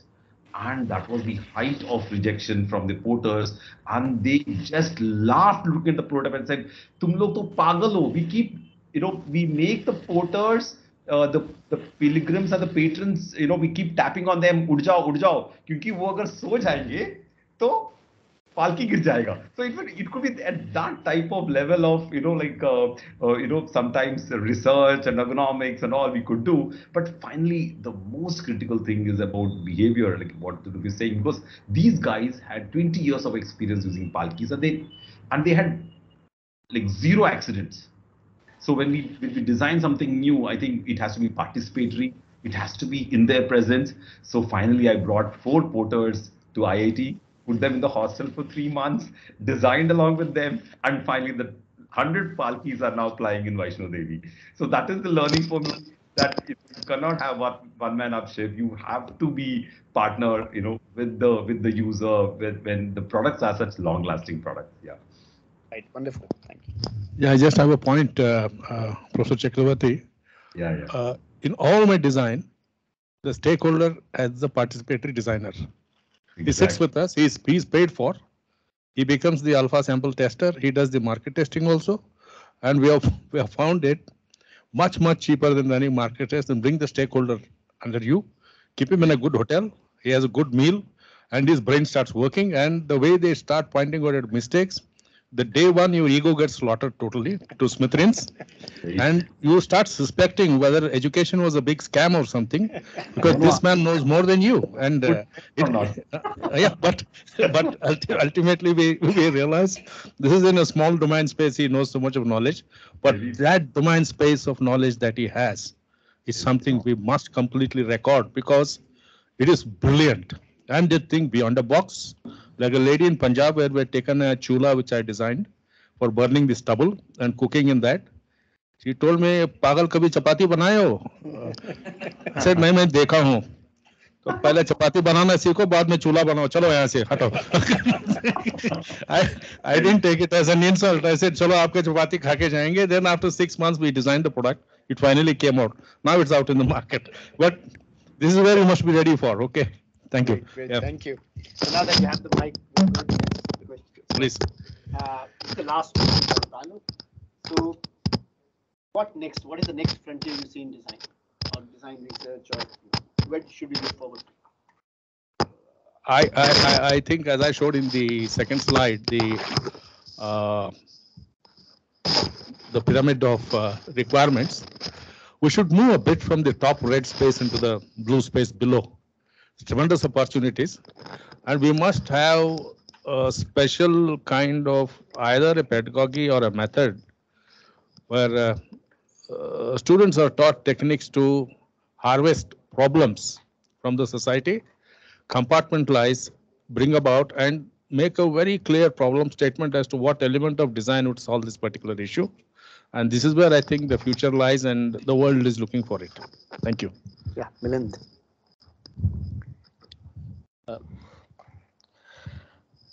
I think I'll talk about the newest craze, which I think is this time I feel like it's real, right? Which is AI, and the way AI is sort of getting into design, right? I think we need to learn to leverage AI and not fear it. And I think that I see as the next big frontier in design, where I think with AI it's gonna be a lot about asking the right questions, right? Solving the right problems. And in that sense, I align with you, right? Like, which is what problems do you ask AI's help for? What direction do you put AI in? Because I think what I see AI as is this extremely efficient problem solving tool, right? Which means you can now release even more designs in a, like, what you could do in a month now you could do in a week, what you could do in a week now you can do it in a day. And if you look at AI as that, I think it's a good thing, but in general, if you don't move there fast enough, you'll probably be left in the dust. That's my feelings. Right. Small addition. I think the maturity of AI will end with the speed of collation of data, and collation of data to an extent. Independently thinking, I do not know whether it can match the human brain in the next maybe 3 decades or 4 decades. And I would rather accept AI when it can tell me, if I can understand a woman or my wife, what is the next act going to be. That's when AI has really arrived. Okay, thank you. Yeah. Right, Junafi. So what's the next frontier in design? I was going to repeat what Milan said. So I agree with him. I also think AI has a lot to offer, and the current ChatGPT or even the image generation, I feel like it's just scratching the surface. And the part that I'm most excited about, even within AI, I mean, I've also been exploring that space recently a lot. And in the past, if you think about who a good driver and who a bad driver was, a good driver was someone who, of course, drove well, but also that person knew the best routes. That person knew which road to take when, where would be traffic and all of that. The introduction of GPS or Google Maps and all of that has just decreased the distance between a good driver and a bad driver, in the sense that nobody no longer has to remember the roads. You no longer have to know, all this information of which road gets crowded when and all of that. You just follow the map, right? So it kind of brought the difference between a good driver and a bad driver. And that's sort of where I think AI could be helpful. Of course, not right now, but hopefully in the near future, with the speed at which the developments are happening, I'm really optimistic. But I think there is a good difference between what a good design is and what a bad design is. And I'm hoping that the whole concept of bad design or a driver who gets lost would no longer exist in the future at some point. Hopefully that's the goal. So yeah, that's what I personally feel. Right, Professor Chakravarti, same question. You need to unmute yourself. We've been watching, this a lot, and I feel very strongly that the next forte of designers need to be very perceptive. You have to be there. Your perception qualities have to be very high. So we have to come up with new methods to see to that our students can observe and perceive much better, and so that we could take the next leap with all these new technologies coming up. And then of course, the biggest challenge, is also to actually, what I like about AI and the new technologies is that it actually flattens a lot of, it actually brings in so much rich data which is relevant to that topic, that it's impossible for us individually as a designer to get that data. So it's very collaborative in nature. You're actually collaborating with millions of people, millions of users to come up with solutions. But then, your perception of that, your understanding of that, how you take care of that will become the key for the next generation of designers. Right, wonderful. With that, we'll end the panel session here. We'll take some questions. But before I take the questions, I'll sort of just, I would mention that in these 25 events that we are doing, in each of the event, we also bring one batch of alumni, starting with the first event, first batch, second event, second batch, and so on. This is the 12th event, and some of our 12th batch alumni have joined. Some of them are online. I think a couple of them are here as well. So those who are here, I'll ask them to please come to the front, at his seat in front. And the alumni who are online, please put your cameras on. You can also ask questions to the panelists. And once we are done with the questions, we'll ask you to talk about yourself, what you have been doing since you graduated, and what's the journey been like. We'll wait, we'll ask you to, as I said, come on the camera, but in the meanwhile, we'll take some questions. So questions, we'll take 3 to 4 questions. We don't have a lot of time, so somebody has to take the mic, please.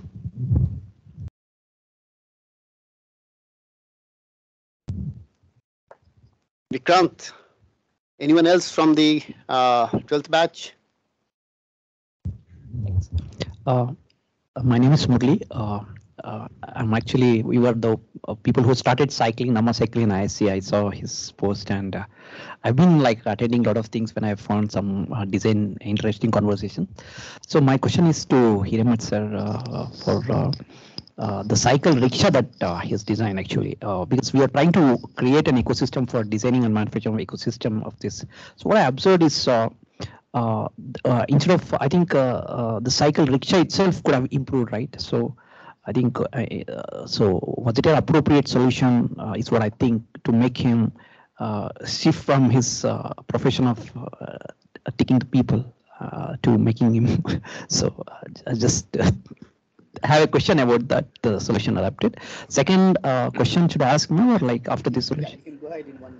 Okay, so to the, I think you've got a great product because a lot of my friends, we promote cycling, and apart from that, we also, my friend network is also promoting your product, Deepak Maji Patel and all. So, so my question is to the other guys, how much time was it involved to get into the actual product, like design for manufacturability, right? How do you, because that's where we are seeing that's a gap, right? How do you kind of like bridge that pipeline? How do you, so how much time does it take? And just how, what is it that makes the ecosystem, just in 3 sentences? That ecosystem journey, if you can just mention it. Thank you.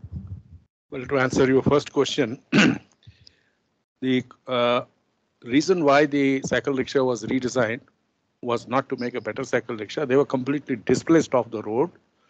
The real estate they occupied on the road and the speed with which they operated was a hindrance for the traffic movement. Well, it's badly designed road. Somebody else got, connected with it, and they were thrown out of the roads. And in no city today, except a few towns across India, cycle rickshaws exist because they really do hinder traffic movement. That was the reason. And the question is, these people had to be rehabilitated. And government has the money, not the will to rehabilitate them. Then this came about enterprise, and then that's how it connected. Okay, I hope I answered your question. Yeah. Hey, so regarding the second question, right? It takes incredible amount of time to design for manufacturing if you have actually just gone to manufacturing without thinking about it in the first place, right? And the first generation of Aether was designed by like out of the first about 250 folks, there were 240 engineers equivalent, right? We had probably 2 folks in business and some other people who just like paid salaries and all of that, right?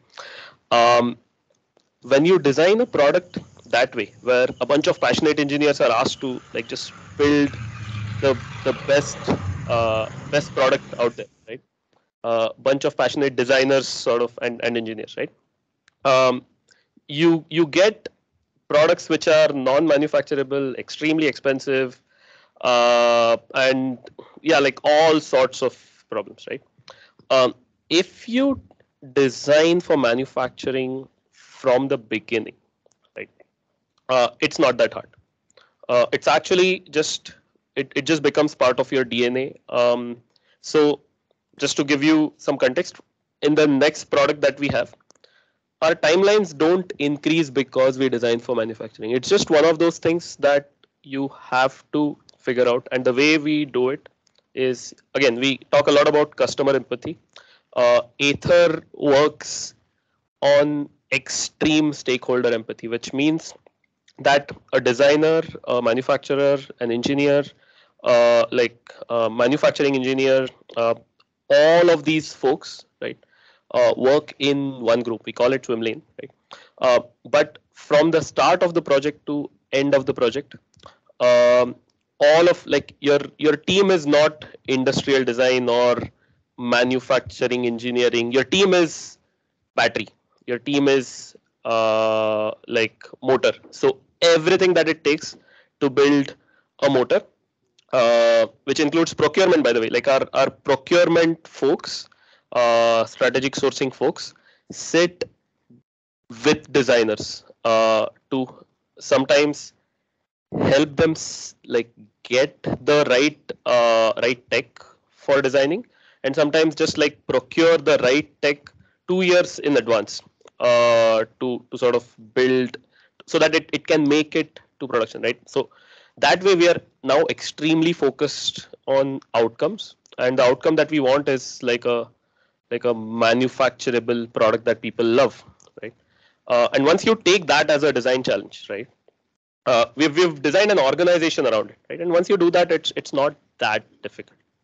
So my suggestion is to follow this question because we'll take a couple of other questions. The question is more towards the art of persuasion. Like when we want to put our word across to someone else in the team or to another team, how much of it is to be backed by information? How much at what time do we transition it to an emotion-based backing? And who is this question directed? Is it open to the panel? It's open to the panel. Like he was also mentioning about the fights that happen in Aether between the teams, to persuading the other people on believing that what you do is right. How much of it is information and how much of it is your behavior versus emotion? If you want to be the second type of person whose emotions can carry an entire organization, you'll have to wait a while, right? Like there are people who I know, there are people, such people exist, right? But they get there by proving their worth, right? Whatever Hiremat sir sort of will say today, right, versus what he would have said like 30 years back. There is very different value of his emotions, his words. Like, and today, if he said something, you'll take it at face value. Like you'll say, "Huh, like you may ask a question, but you will not debate too hard with it." If he says, "No, I know this, don't ask me how," right?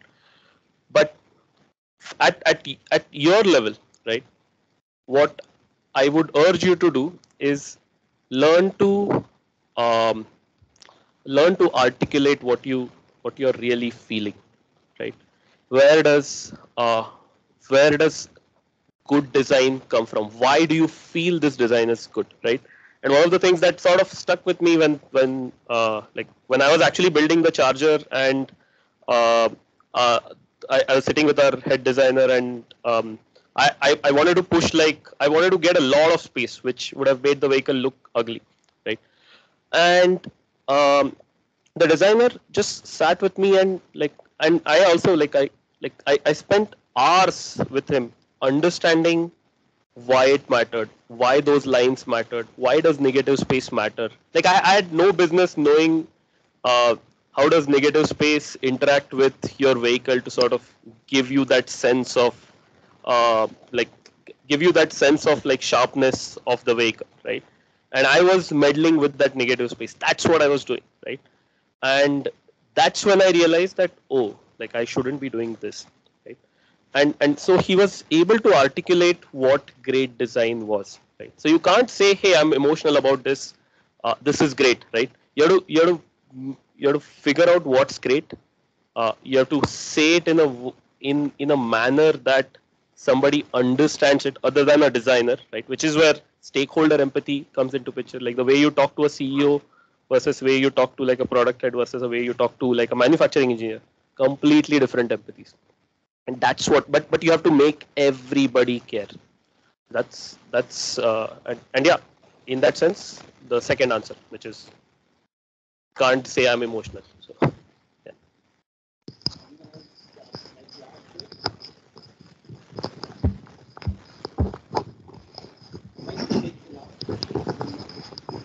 I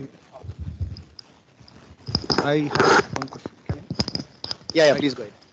Hello, Milan. I don't know if I came in a little late, so I don't know if you mentioned this already.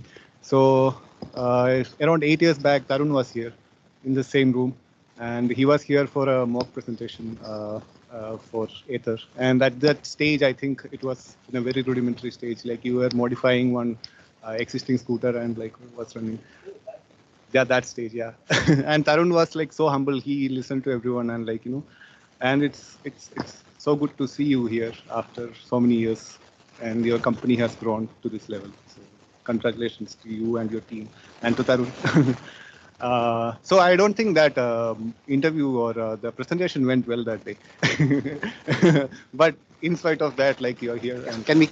yeah, Sure, question is the one question I asked him that day, like, why do you think it's a time for electric vehicles already, and it's not the first time electric vehicles were introduced, particularly considering the battery lithium scenario. So, particularly considering the lithium-ion scenario. So, sir, maybe you could also answer this. This is regarding batteries? Yeah, why is it like, are we ready for electric technology? Not per se, because what's basically happening is a lot of manufacturers are still experimenting with batteries. In the sense, it is not maturing yet. The scale of economies is what will mature it. Until it matures, they will not accept it. Every week or 15 days, there is a new news of a new battery which is going to have more cycles built into it, faster charging cycle, and easier disposability and easier adaptability to circular economy. So the end of life thing is something which is a very big question for EVs also. So this is where the question is going to come, and eventually the motor has already matured itself to a fantastic stage where it is possibly the best looking thing in terms of BLDC. Controllers have come to a very fairly mature stage. It's only the battery which is playing the trick, because it's always a feeling in one's mind in a EV. How long is it going to last? And reading the battery life is also a bit tricky. You really don't know whether there's 30% left actually, or it is 29 or 26. That's also a bit tricky. They're all still fighting it out. A lot of design thinking is going on. Designers are putting efforts into it. We will arrive there very soon.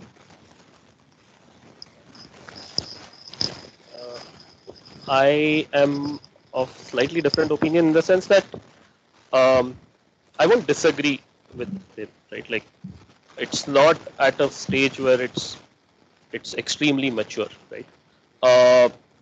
But any technology adoption is a chicken and egg problem. Right?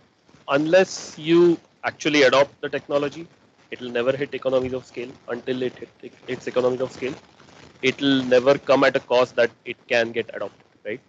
And that's why you need a bunch of startups to sort of make the leap, right? And that's where if there was no Aether, I don't think from a from a from an existing legacy OEM you would have seen electric, because they would always be asking this question and giving an answer that no, the tech is not ready for us to invest in it yet, right? But you need a startup to sort of break that, right? And if you look at now where the industry is, right? Maybe the industry as a whole, two-wheeler industry, is probably at a 3-4% penetration of EVs. But if you look deeper into like a scooter market, where it's a very urban commute problem statement, which is beautifully placed to be solved through an EV. There you will see about 14% penetration, which is already going into like an early majority sort of a space, right? If you go further and look into like a city like Bangalore, which where you will see more than 25-30% penetration of EVs, which if you look at state like Kerala, you will see similar penetrations for EVs, right? And these are states and cities which the rest of India sort of tends to follow. So in terms of what's happening with EVs, I believe the time is right. In terms of, I think the perfect mature technology where probably no, like an EV industry can sustain without subsidy is a couple of years away. So that sustainable businesses can come out of it without any subsidy. But in terms of tech, I think if you know how to use tech well, right? I think the tech is where tech is at a place where you can build batteries, products with like entire products, which can run beautifully well, right? And like if you take a battery, there is a way, as he has shown in through his products, right? There's a way to make batteries last like years and years and like probably decades. But you have to design for it, right? And that care, once you're willing to take, yeah, I think the tech is there. So, yeah. Thank you. And I think with that, we'll sort of close this Q&A session as well. As I am again requesting the alumni, the 12th batch, to come on screen. And we'll maybe start with Vikrant to break the ice. So if we can pan the camera to Vikrant, and I'll give him the mic for him. Can you please pass on the mic? So Vikrant and all those guys, Aman, Devesh, Urvesh, please come on the camera. And again, as I said, it will be good to hear from you what you have been doing since you graduated, where you are, what you have been doing. And Vikrant is figuring out how to switch on the mic. It's working. All right, there it is. All right, yes, all yours. Hello everyone, I'm Vikrant and I am from the 2008 to 10 batch. And it's extremely fortunate that I'm here in Bangalore at the same time. And I'm also from Bangalore, so I was here for a vacation, so I just popped in. And yeah, so during my master's, I sort of got interest towards medical devices. I think it was starting from the course of applied ergonomics. We started from there, and then I did a lot of internships at the aerospace department in biomechanics. And after my master's, I worked for a couple of years to figure out whether I want to do a PhD, and if yes, in what topic. And then I picked biomedical engineering to be the topic for my PhD. And then I went to Oxford for a PhD with full funding. And after a PhD, my work was on sort of understanding the movement patterns of prosthetic limb usage. And then after that, I did a couple of postdocs on designing prosthetic devices. And now I recently got a fellowship in Manchester, where I'll be moving as a university fellow. And I'll be working on global health, rehab technologies, prosthetics, and I'll be sort of establishing my own group there. And so that's my journey so far over the last 12, 13 years. Yeah. Wonderful. All right, now you guys fight out who goes first and who goes last. Maybe we'll go alphabetically if that's okay. Aman. Hello. Hi. Can you hear me? Yes, yes. Awesome. Thank you.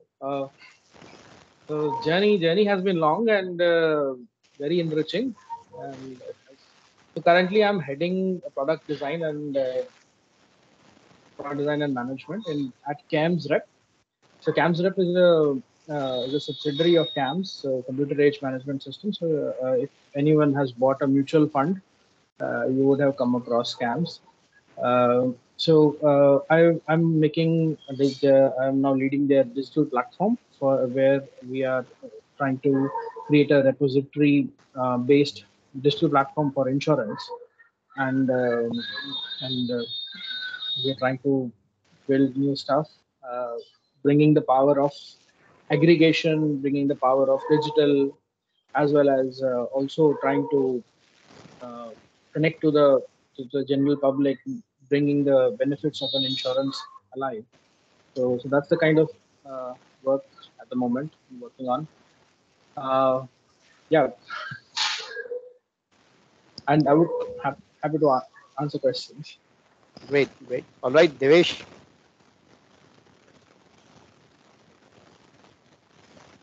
Hello, can you hear me? Yeah, yeah, go ahead. Okay. Yeah. Hi, all. Hi, everyone. My name is Devesh. I have been part of 3 companies since the time I graduated from M.Des. Initially, I was in Ashok Leyland for 3 years. Then I was in Crompton for 3 years. And since last 5 years, I've been at EcoFrost Technologies. Currently, I'm leading the design team here. It's leading the both manufacturing and the industrial design team. We are basically responsible for all the mechanical aspects as well as the user interaction points of our products. Currently, the 2 products that we make are mainly portable solar-based cold rooms and solar-based pump controllers or pump combos, which is used for irrigation purposes. Yeah, that's all from my side. Nice, that was very nice. All right, we have got a third guy there. Urvesh, Hello. all yours. Hello, everyone. Can you hear me? Yes. Yeah, please go ahead. Yeah. Good evening, everyone, and pleasure to be here and see all of you. Really delighted to listen to all the experts also. Since the CPDM, I've been with 5 to 6 companies. Initially, thought of starting something of my own, and working with younger, say, design studios, wherein I can have a say opportunity of having a partnership kind of role. Slowly moved on to larger organizations, and currently I'm with Godrej for last 8 years, working in innovation cell. Currently, we are working on new product planning and innovation. So one thing which I had sort of say realized or observed was, apart from say building products, it was also important for designers to learn how to sell them or how to bring them to market, how to plan their GTM. And that is what I'm currently trying to uh, learn and do also. So learning to build and learning to sell uh, is something that I take inspiration from Naval Ravikant. And yeah, that is what I wish to do going ahead also, learning every day, every single day. Yeah, thank you. Wonderful, great. Thank you all. I think we'd have loved to see more of your batch here, but that's still not a bad ratio. No, those are our own folks. Yeah. All right, so that's wonderful to hear. Just to sort of remind you all that we'll have an alumni meet where we'll expect all 25 batches to come eventually once we have done this 25 rounds. I think with that, we are sort of running out of time, so we are coming to the close of the session, and I'll invite Professor Chakravarti to please, commemorate our sort of guests with design ambassador certificates and mementos. So. Okay. First of all, I would like to thank Professor Vishal and his team for organizing this. Just before I hand this out and then of course I would like to thank all of you, both my good friend Professor Chakravarti from IIT Bombay and all the other speakers who have been very kind to share their rich and very diverse experiences with us. We have been enriched, and so my sincere thanks to all of you. And then of course the wonderful audience that we have from not only the current batches of students but also my colleagues and some of the alumni ex-students from this special batch. So thank you all very much, and with that I would like to just have the pleasant duty of handing over the CPDM Design Ambassador award to my colleagues here. So first one is to, yeah, so we have two things here. Yeah, you hold it then. Okay, right. So one is a little memento that says CPDM 25 and the other is the certificate. So first to Dr. Hiremath. Thank you.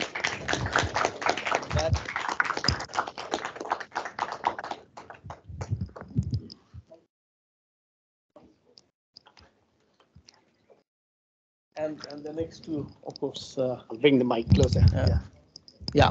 So to Milanji. So here is a little moment to remind us. And of course, those who are online, we will have to dispatch that to you, and then hopefully that you will receive it today. So thank you all very much. And I don't know if there is still coffee left, but I hope all of you have received it. But in case you want to pick another one, maybe just outside. Yeah. So I'll see you in 3 weeks then for the next one, right? Yeah. Thank you all very much. Of course, you can stay back and discuss if you have questions. I'm sure there are more questions, so feel free to catch them until they have to catch their. Yeah. Thank you. That was very good. That was wonderful. Wonderful. Yeah. One of the most enjoyable. Thank you. It was great. Yes. We'll anyways keep in touch. Yes.